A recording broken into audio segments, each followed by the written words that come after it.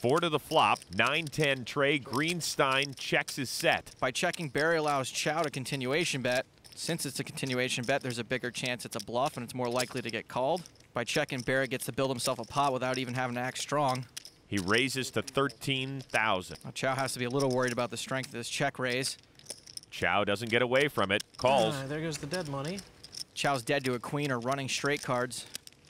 The turn card, 8 of diamonds. No immediate help to Chow, but it does give him a straight draw. Barry's made a bet, but an 8 is the last card he wants to see since Queen Jack is the most obvious draw out there. Chow does call. And of course, when Barry Greenstein's involved, an ace on the river. Oh, man. Barry bets 42,000. All right. Chow calls, and Barry wins the pot. Good hand.